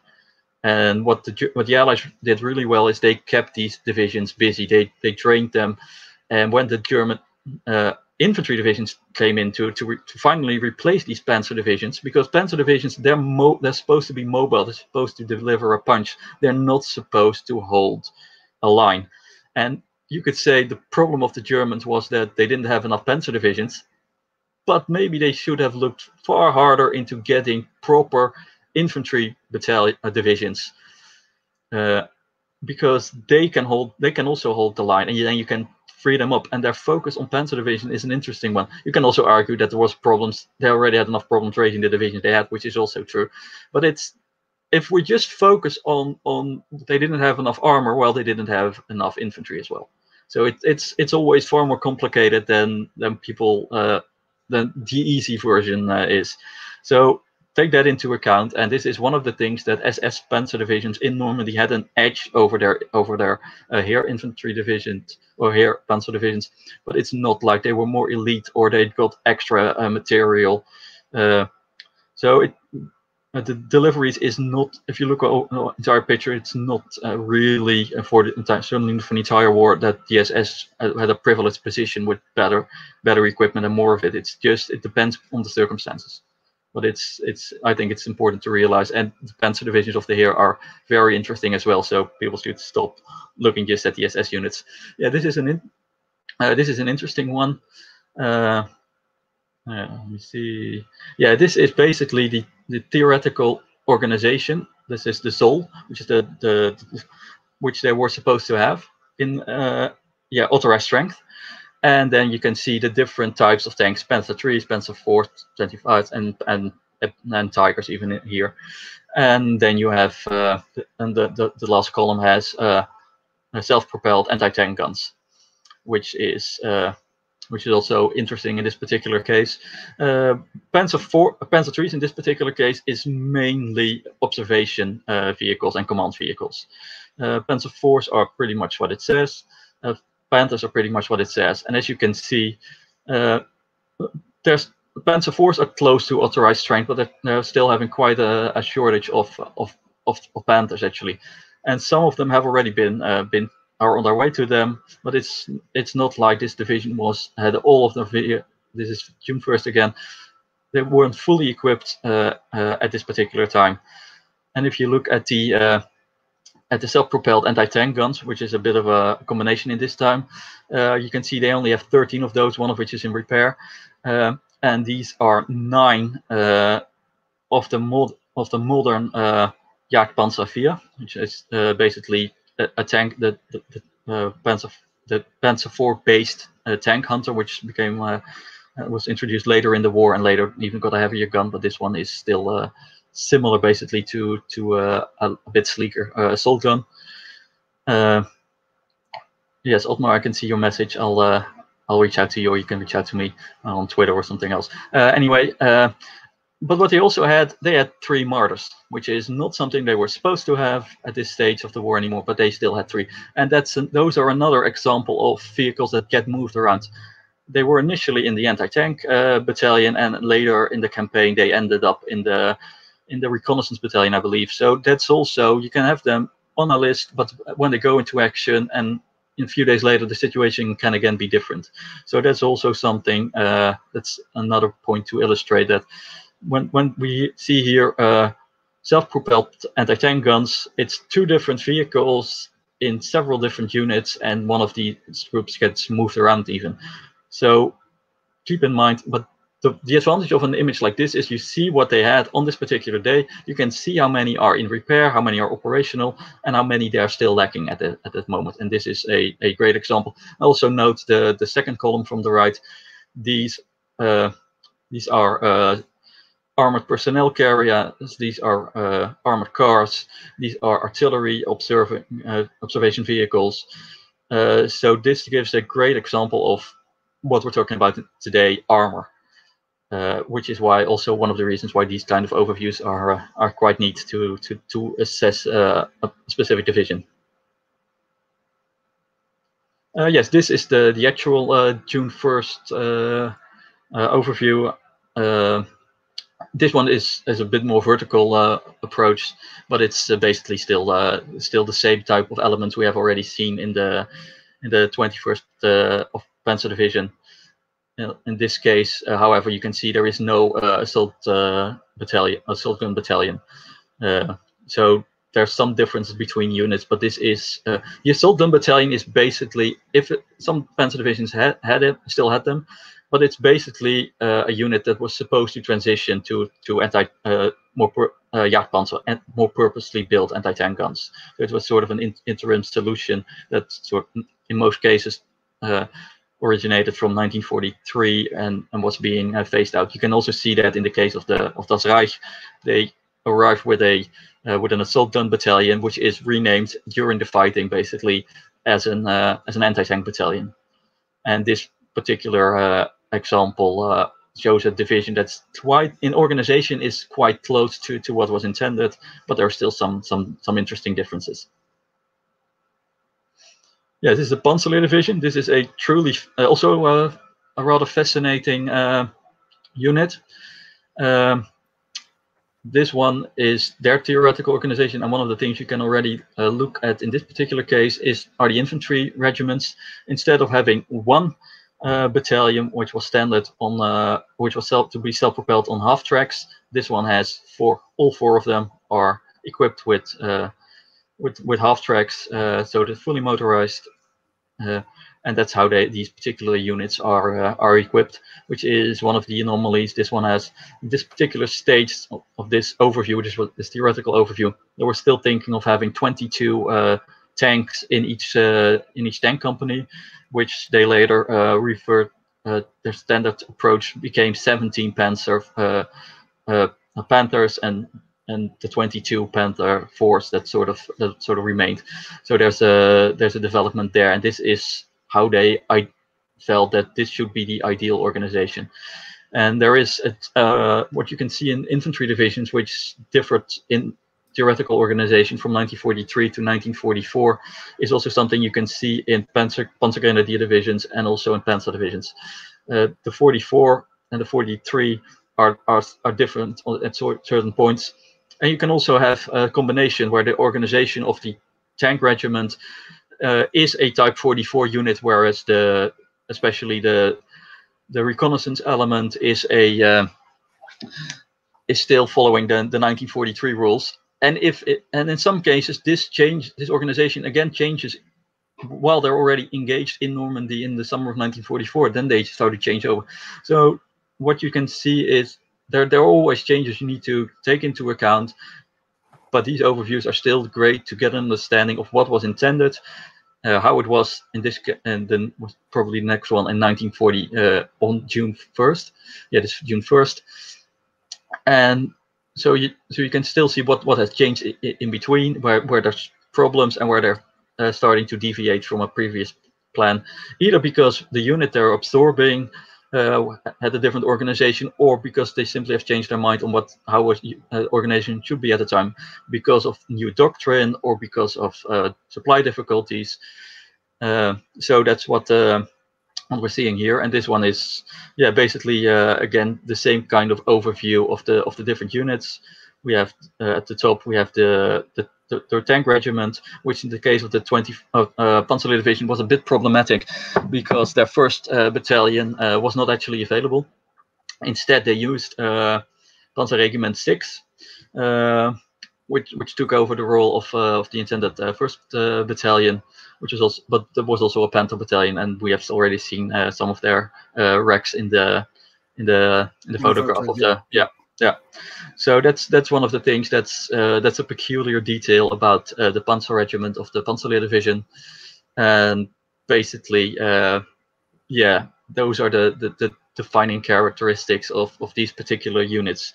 Let me see if there's anything. No, I don't think there's a whole lot more what we can say about this one. This is again the overview of the numbers. This one is a bit complicated because this one includes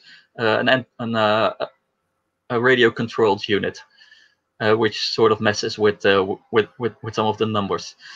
As you can see, I'll just jump to the thing that's the most important. There's Tigers on this list. Yeah, finally we get Tigers. Yeah. There's Panzer Force.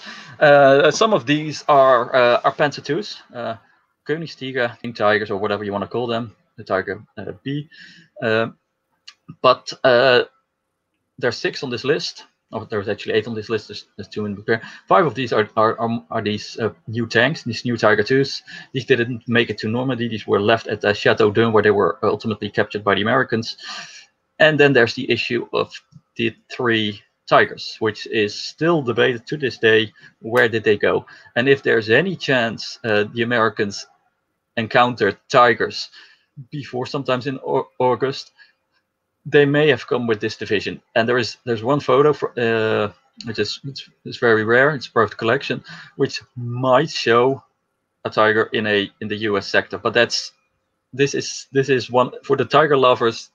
This is still a topic that's being debated, and there's still no clear-cut answer to this one. But that's the only way there may have been Tigers facing American troops in July, still not June, July 44.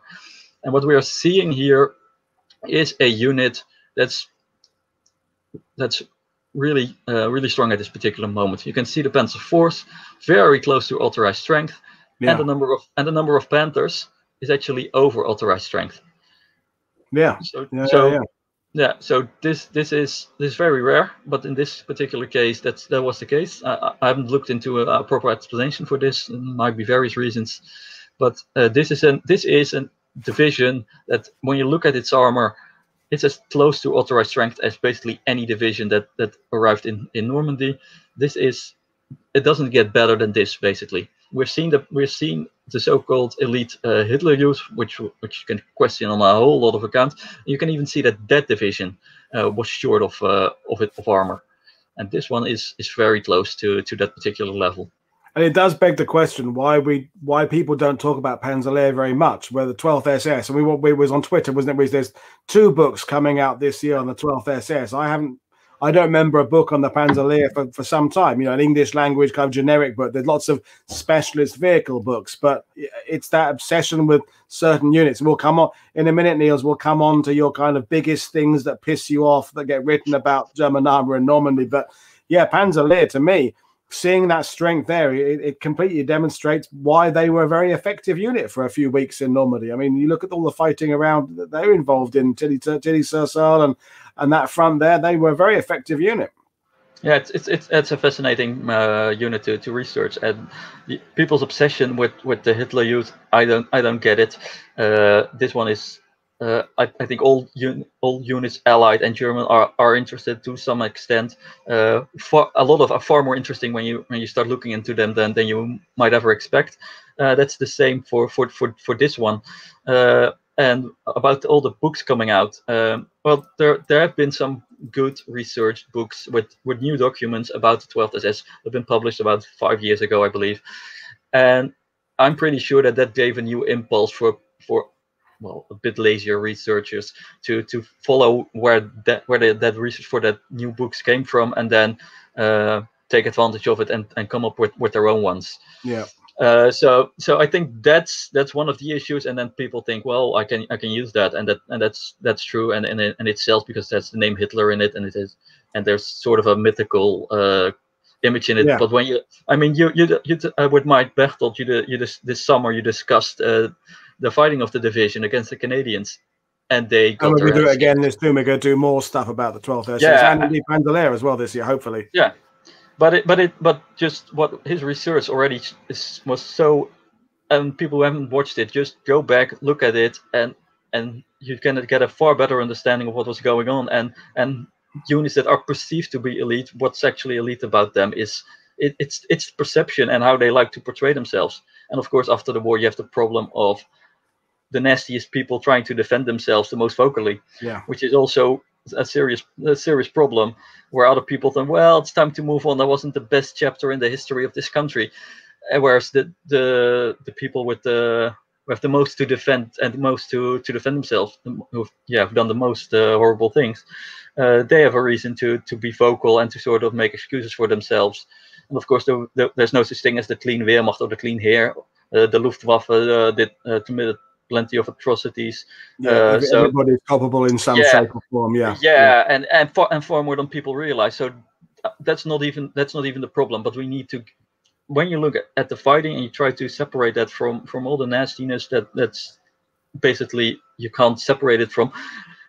But look at all the German units. If you look at all the Allied units, because it's the only way to get a far better understanding of what was going on, what they were up against on both sides, what problems they were facing.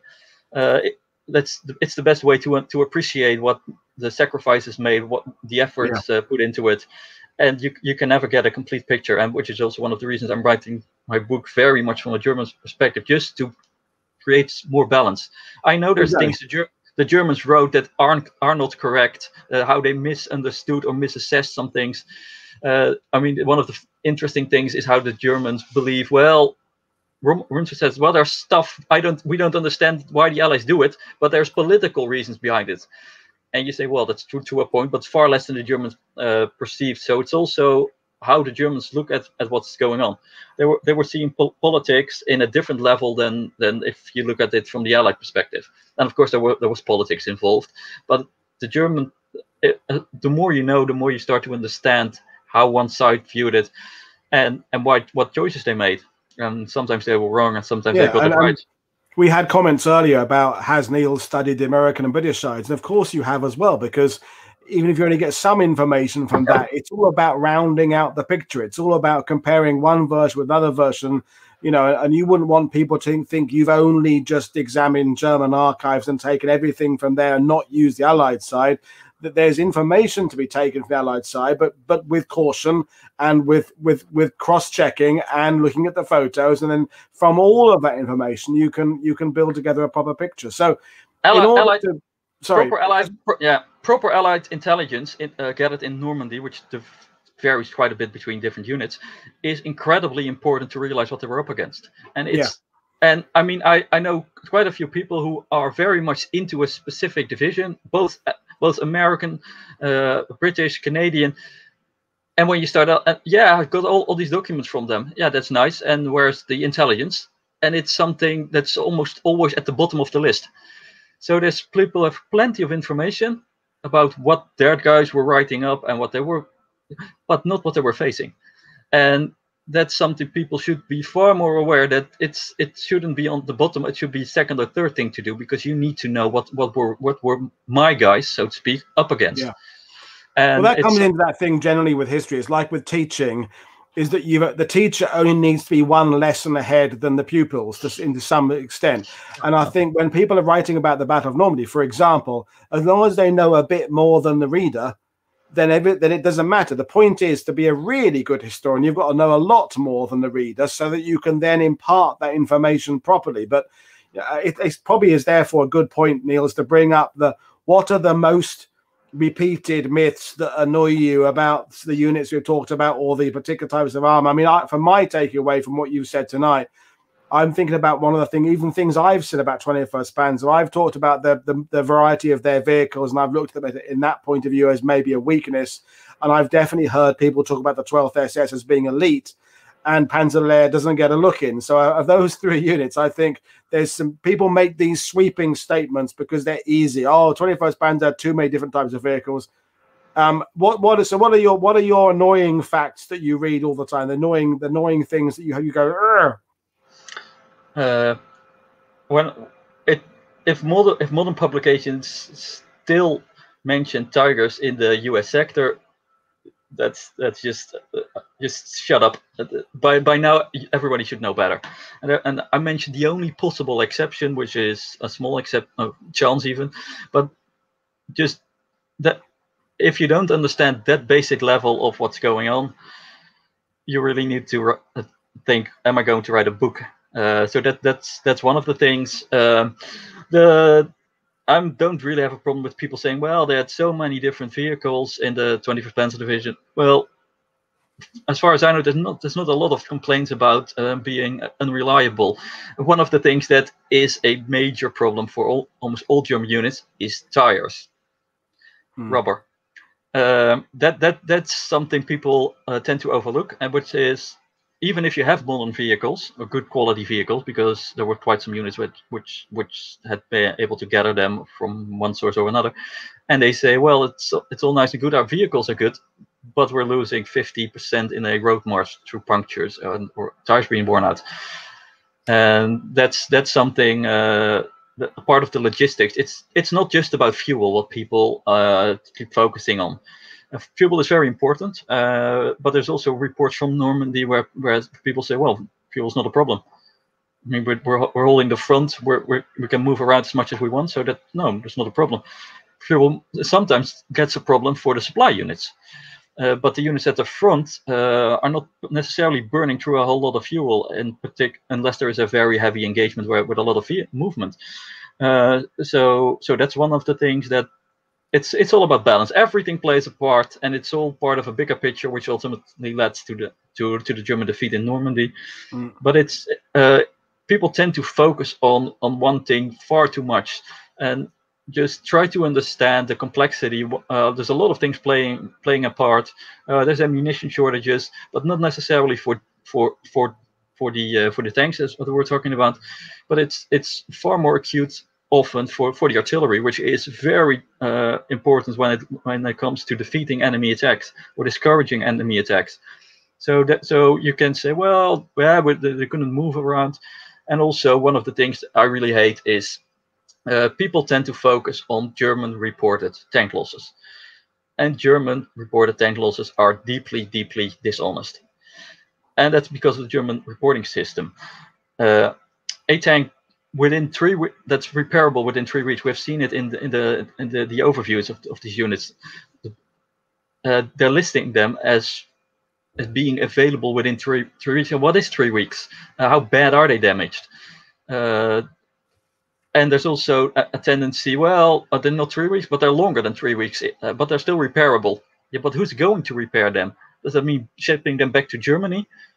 Can they be repaired in the field? Can they be in the short period that Normandy lasts the campaign? I mean, it's 3 months, but it's if you have a tank that takes 8 weeks to repair, yeah, what's really the point? And if you look at wrecks from the German retreat, you can see very damaged vehicles on flatbeds being transported by train. And these are vehicles the Allies would not have bothered about. But these are not written up as actual losses.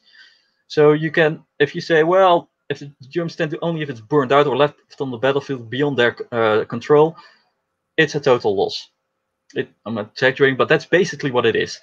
So you get the only thing that really matters in the end is how many operational tanks do you have.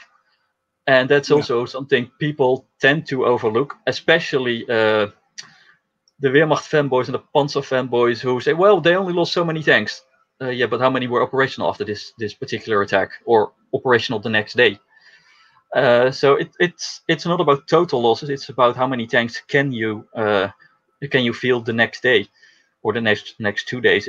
But not, well, these are not combat losses or not fully destroyed because we can repair them eventually somewhere, hopefully. And that's also what you see. We did the great show with Arthur about the Canadian logistics and that kind of triage system where the Canadians developed in Italy, where they would immediately identify whether a vehicle is repairable within sort of 24 hours, and that's one category. If it's repairable within 5 days, that's another category, and they're really good at identifying it. So their breakdown of what is actually repairable and what is theoretically repairable. I've got lots of things in my house that are theoretically repairable.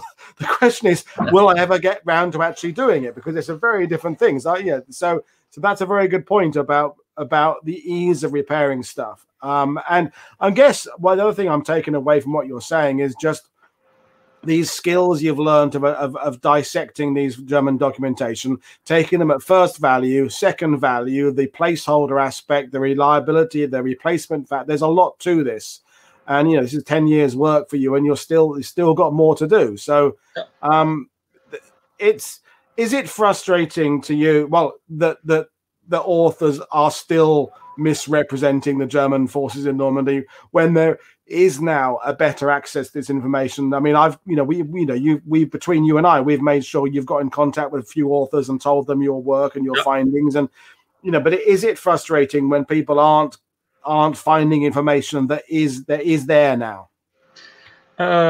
It is to a point. If stuff is readily available, if it's been published by well-known authors, people should be more aware of it. For instance, if people still talk about the 352nd Infantry Division of the Armour as elite veterans from the Eastern Front, I mean, there's so many errors in that single sentence. I just don't know what to say. But there is a lot of stuff that is known to a relatively select group of people, and it's still quite a substantial group. But if you're not at the right locations, because most people will never write a book, but there's a lot of knowledge out there from a lot of people. I mean, people that are interested, take a serious look at the Axis History Forum if you're having certain questions. There's a lot of very fine people there who really look into the documents. There are people who have studied this professionally at universities, for armies, for who knows what, for many decades sometimes. So there's a lot of information, but you need to reach out to them. You need to find them. And on the other part, it's also a matter of making yourself more noticeable. And I mean, it's great that you're giving a lot of experts who are not very well known a chance to talk about things, because it's also a responsibility to talk about these things if you know more about it, which is also why I enjoy coming on your show to talk about it, because there is so much more out there, and it's also about people who do know to educate the others. If you just sit back and complain, well, they got that wrong and that they should have known better, try, if you know something more about something, well, yeah, make it available. Do not keep it in a very small group. Write a small article somewhere, put it online, start a blog, do something, and people will start to pick it up. Yes, and there's a good chance that people will rip off your research, but just keep it online, and people can always trace it back. That's a very good point about people saying things are wrong. Just today, there was Matt Moss at Fighting on Film was talking about the film A Call to Spy, which I had Sarah Megan Thomas on last year talking about, and a couple of people on Twitter said, "Oh, it's all wrong. Everything in that film is wrong. It's all wrong." So I just said, I'm not defending the film, or I'm just saying, so what's wrong with it then? And I don't get responses. And you think, well, okay, then you've made the claim that something's wrong. Now tell us what's wrong. Like that's I get that occasionally on comments on emails. I get things like the information. I had it with one, the Night of the Bayonets one, about the fighting in Texel. Mm-hmm. Someone said everything that was said by that guy was wrong. I said, so what was wrong? I'm not going to tell you, but it was all wrong. I said, okay, well, that's worthless then, isn't it? Why bother to tell me that if you're not prepared to come through and deliver what it is you think is wrong? And that's very frustrating. If you've got something that you think is wrong, then come out there and say it. Come out and say, here's what's got wrong, you've got wrong, and here's what I have got to prove what you've got is wrong. But yeah, so it is complicated, but there is information out there. And I think the danger we're in is it's the sweeping statement that we're still victims of. And I think in Twitter, for example, and it's happened to lots of popular historians, they make a little statement as part of a conversation and it gets taken out of context, and one little thing then becomes a fact they've made. And it might be, we've all done things like, oh, you might make a sweeping statement, say that, I don't know, the Italian Navy wasn't very good in 1943 or something, and people go, oh, well, of course, what about this occasion? What about that? We've got to give time to go to levels of detail and not just take everything from these single statements. There's always a level of nuance that we always keep coming back to that's important to discuss. So, well, yeah. Any final points you want to make as we're coming up the 2-hour mark? And we will have you on again, Niels, when your book comes out. And we should definitely do one of these about the infantry units, and I think maybe do one about artillery at some point as well. But given this is still really an overview about German army, armor and Normandy, and we've done 2 hours, it shows there's a lot of information out there if only people want to take the time to listen to it. Any final thing you want to say? No, not really. I think we covered some of the most important aspects, how the infantry was being improved in the months leading up to the invasion, how there was additional small independent tank units being sent to Normandy, where they fought on the Cotentin, and we have looked at the three first divisions, Panzer divisions, which participated in the battle. And to come back to one thing is at the very beginning we looked at how many divisions were actually operational, and that's something people should be always keep in mind. If people say there's so many of this, so many of that, they could have done this and they could have done that, just look at what's the actual state of a particular unit. Yeah. Because the fact that it exists doesn't say anything. Just look at its state. What can it do at that time? Is it ready? Is it, in some cases, there was a division arriving in Belgium, the Netherlands, which was earmarked to go back to the Eastern Front. So it's in the West, but it's never going to be used unless there's an absolute acute emergency. So try to understand what the numbers you're seeing, what they're saying, and what they're not saying. And if you're interested, reach out to someone, look online, find the right forums, because forums might seem outdated at this time of Twitter and Facebook, but forums are far more useful in general. But when it comes to reaching out to people when you have done research, and reaching new people. Make sure you have a presence online and on these platforms, because it's the best way to, even if you're not going to write a book, to get your message across, to help people get better information, to point out who they should contact, who they can contact, and make people think about what they think is right, because a lot of people just are convinced that what they're saying is absolutely fine, and if it's not, you need to help them, educate them why it's not fine, and that it's far more complicated than that. And if people keep that in mind, I think the study of history is going a lot of places with all the new with all the options and possibilities the internet gives us. I think even a show about how a German armored division moves. I mean, in transport would be interesting. And road wheels and trains and tracks and as you say, track wear, rubber wear, fuel, just exactly how you're German high command. You're seeing a German division on a map and you say, I want to move that division 300 miles. Just exactly what that entails and how difficult that is and all the various steps that have to be made. That would be an interesting show in its own right. But anyway, we will address that another time. So I will say thank you to Niels in a second. But in terms of what we've got coming up, tomorrow night, Prit Buttar is coming on to talk about the development of Soviet armor through World War II. And we'll kind of dispel those myths about the Russians just basically having lots of poor quality stuff in volume. No, they're doing some really exciting advances with armor and defense and armament. So we'll talk about that with Prit.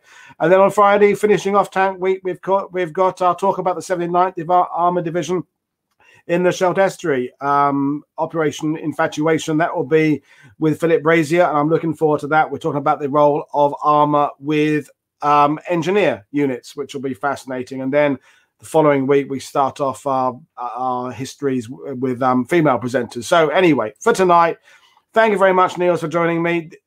Everyone is always asking when your book is going to be out, but as soon as your books are going to be out, you're going to come on and tell us about it. So don't panic, everybody. You'll find out about it first on World War II TV. When the books are ready, it'll all be there. We'll do a special about it, whenever that is. But it's sometime in the summer, isn't it, Niels? Oh, sorry, I muted you. Sorry. Sometime in the summer, yeah. Yeah, sometime this summer. Yeah, I'm working hard with the publisher right now, and I've done some of the maps this week, so if everything is okay, it's off to the printers as quickly as possible, and there will be an official announcement in time. Super. Well, okay then, everybody. I will see you all again tomorrow evening with Prit Buttar. So thanks from my behalf for watching, and thanks, Niels, for joining us. I will see you all again on World War II TV tomorrow night for Prit and the Soviet tank development. So that was brilliant. I enjoyed it. I learned a lot. I'll see you all tomorrow.